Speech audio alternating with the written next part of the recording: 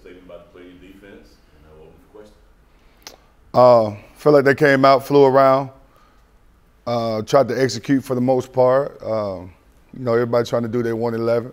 Felt like it was a physical game. South Carolina State did a good job of getting off the ball, and we matched their intensity. Just want to, try to continue that throughout this weekend. How mad was the defense that they didn't get the shutout, and how big is that as far as motivation for this team? We was upset, but it's one of them deals where we take it and continue to grow from it, learn how to finish things the right way. I don't know if they was, more upset than me, but they was a little upset. But it was all right. We got the win, and that was the most important part about it. Now it's just about coming out, making corrections, and trying to get better from it. What impressed you most, given the fact that it was almost a shutout, and just everything that they did in general? Just the physicality of the game.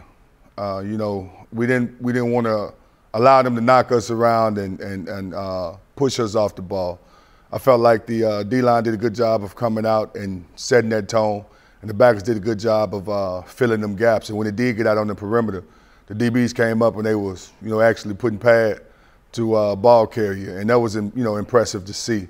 And if we continue that and get 11 hats to the ball, we can continue to get better. You only allowed them about a little over 50 yards at halftime. I know you had to feel good about that.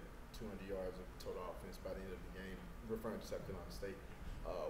What would you say was the thing that worked the most, that went really, really well for the defense? Really, these guys been working all summer. And we, as a coaching staff, been through a bunch of looks at them. And then it's getting to the point now where it's kind of becoming muscle memory. We want them to be able to fix problems and see it, on the field before we get to the sideline and have to make them adjustments.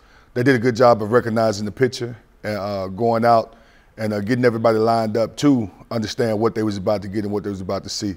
So it really just started in the classroom. That's the most impressive part to me, being able to take that knowledge from the classroom to the practice field, to the game field, and see it show up and be able to call plays out before they actually get them. And I thought that's what allowed us to play fast on Saturday. So just, capability to learn and know what's coming their way. Pass rush really was giving the quarterback fits all game. Was that a point of emphasis for you guys, and how do you feel about that execution? Always. Like I said, I'm the D-line coach. We take pride in big men leading the way. And they came out and they set the tone. And like we tell them, if they're getting off the ball, little guys ain't got no choice but to fly around too, because it becomes contagious. So we want to, continue to do that and, make them dudes' life just a little bit easier. It's just one game, but how much can you teach off of this film? A lot. We had a couple of things we got to clean up. And like I say, about finishing and gaps, and fitting gaps and things of that nature. But it's a lot that we can improve off of, and we're going to improve off of. So we'll just continue to, again, preach our 111 and execute our assignment at a high level. That's what we want to do.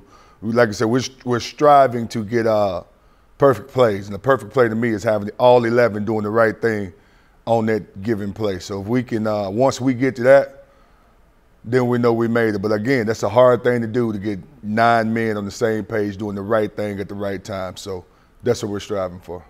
You limited a good quarterback in Corey Fields from throwing the ball efficiently. He didn't have much room to run, really running for his life with the pass rush. But now you get a quarterback in Jeremy Musa who can pretty much throw it anywhere on the field. What challenges does that present to the defense, and what have you told the defense? He's a smart quarterback. He knows where to go. He knows where to go to the ball. He's seen a lot of different looks. So again, we're gonna have to execute, get after it, and win our one-on-one pass rushes when we get it. And DB's gonna have to be able to, kind of disguise things and come out and play fast and be able to lock their man down. Because again, he made quick decisions. He's not holding on to the ball long.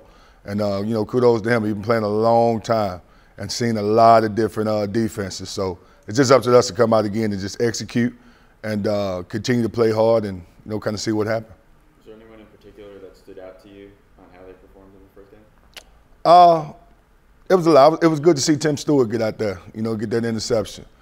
Kid that's been working his tail off, high energy guy, great guy, always smiling. It was good to see Jeremiah and Double D get out there and do the things that they did, just controlling the line of scrimmage. But, overall, it was just a good feeling to see the whole defense just fly around. And like I say, that's the message we're preaching. Just work, and good things that happen. So hopefully we can, continue that throughout the season. I heard Tim Stewart acted out pretending to be you last week, I think, so maybe a transfer. He was actually Coach Taylor, and Stanley Cooks was me. Okay. But it was a good deal to see. It's kind of funny. After the game, Isaiah Spencer, I talked to him, and he said that seeing what the defense did really fired up the offense. And what's it like seeing like a freshman wide receiver, in his first game, and saying, "Hey, the offense is looking to you guys, and seeing y'all set the tone." What can I do for you guys going forward? Like you said, knowing that you guys are really the tone setters for this program. It's really complementary football. All three phases going to feed off each other. Just like they're feeding off us, we're feeding off them. To see Irv get that big run. I'm one of his biggest cheerleaders in the box while I'm sitting there watching the game.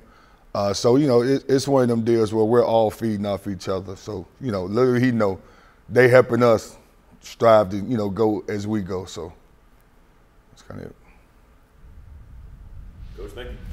No problem. Appreciate you all.